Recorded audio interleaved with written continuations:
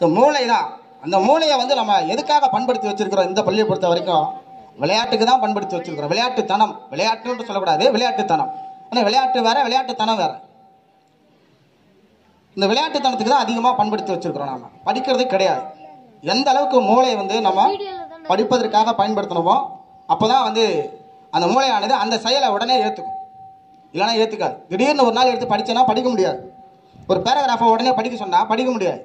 அதை ஸ்ப்ளிட் பண்ணிடலாம், பிரிச்சிடலாம், கொஞ்சம் கொஞ்சமாக 2 லைனாக படிச்சிடலாம். ஒரு 5 மார்க் கொஸ்டின் கூட நான் நடத்தும்போது கூட அப்படியே ஃபுல்லாக நான் போட மாட்டேன், 2 ஸ்டெப்பாக போட்டுன்னு வரேன். ஏன்னா உங்களுக்காக தான். அதை நீங்கள் படிக்கும்போது அதே மாதிரி 2 ஸ்டெப்பாக நீங்கள் ஃபாலோ பண்ணிங்கன்னா ஈஸியாக இருக்கும். ஒரு சின்ன கதை. ஒரு ராஜா ஒருத்தர், ஒரு ஊரில் ஒரு ராஜா. அந்த ஊர் ஒரு வித்தியாசமான ஊர். எந்த வகையில் வித்தியாசம் அப்படின்னா, அங்கே 5 ஆண்டுகளுக்கு மேலே யாரும் ராஜாவாக இருக்க முடியாது. அந்த ஊருக்கு ஒட்டினா போல ஒரு ஆறு போகுது. அந்த ஆற்றை தாண்டி ஒரு காடு இருக்குது. கொடிய மிருகங்கள் வசிக்கக்கூடிய அந்த காட்டுக்கு அந்த ராஜாவை கொண்டு போய் விட்டுருவாங்க. அந்த 5 ஆண்டுகளுக்கு பிறகு அங்கே போயிடணும். இந்த காட்டில் என்ன இருக்கும்? கொடிய மிருகங்கள் இருக்கும். அந்த ராஜாவை என்ன பண்ணுறோம்? எல்லா மிருகங்களும் என்ன பண்ணுறோம்? சாப்பிட்றோம். அதனால அந்த 5 ஆண்டுகளுக்கு பிறகு யாராவது ராஜாவை அந்த ஊருக்கு இருங்கன்னு கூப்பிட்டா யாருமே வர்றதில்லை. எல்லாம் பயம். எனக்கு வேணாம் ஐயா, நான் வரல.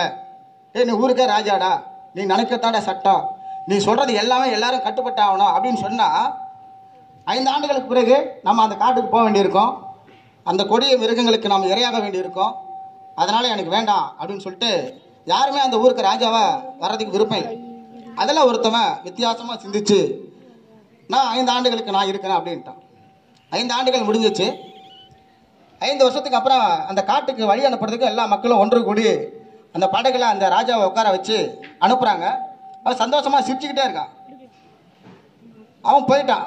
அந்த படகோட்டிக்கு மட்டும் மனசு ஆறலை. எப்படி நீங்கள் சிரிச்சுக்கிட்டே வரீங்க?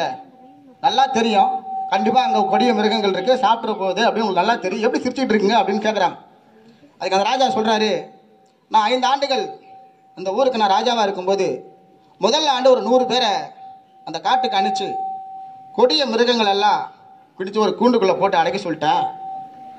அடுத்த ஆண்டு ஒரு 100 பேர் அனுப்பிச்சு அங்கே ஒரு விவசாய நிலம், காட்டு நிலங்கள்லாம் வெட்டி அந்த விவசாயத்துக்கு பண்பட்டா மாதிரி பண்படுத்திட்டேன்.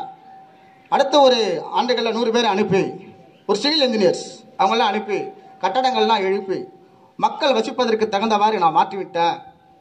இப்போ அடுத்த ஆண்டுகளை 1000 பேர் அனுப்பிட்டேன். நீ நினைக்கலாம், ஆனால் 1000 பேர் அதுக்கு அடுத்த 5 ஆண்டுகள் 4 ஆண்டுகளை அனுப்பிட்டேன். இப்போ 5ஆவது ஆண்டு நான் போகிறேன். நான் காட்டுக்கு போகல, அங்கே எனக்காக ஒரு நாடு காத்துட்டு இருக்குன்னார். எனக்காக ஒரு நாடு காத்துட்டு இருக்குன்னார். ஏன்னா அவள் பயப்படல. அவர் இப்போ நாமெல்லாம் எக்ஸாமை கண்டு பயப்படுறோம். ஐயோ என்ன படிக்கிறது, ஏது படிக்கிறதுன்னு பயப்படுறோம். பயப்படக்கூடாது. ஏதாவது ஒரு வகையில் உன் சூழலில் எது தடையாக இருக்குது, படிக்கிறதுக்கு எது தடையாக இருக்குது, அந்த தடையை நம்ம எப்படி மீட் பண்ணி வெளியே வர்றது அப்படிங்கிறது தான் பார்க்கணும். ஸோ அதுபோல் இந்த ராஜா மாதிரி வித்தியாசமாக நம்ம சிந்தித்தோம் அப்படின்னு சொன்னால் கண்டிப்பாக அவர் அடைந்த வெற்றியை நாமும் அடையலாம். அதனால் எதிர்வரும் காலம் வந்து நம்ம தேர்வு காலம். அந்த தேர்வு காலத்தில் மிகச் சிறப்பாக பணியாற்றி நம்ம வெற்றி பெறணும். அதுக்காக என்ன பண்ணணும்னா நம்ம படிக்கணும். அந்த மூளையை வந்து, மனசை வந்து படிப்புக்கேற்ற சூழலுக்கு நம்ம அதிகம் உட்படுத்தணும். விளையாட்டுத்தனத்தெல்லாம் குறைச்சிக்கணும். வாழ்த்துக்கள். நன்றி.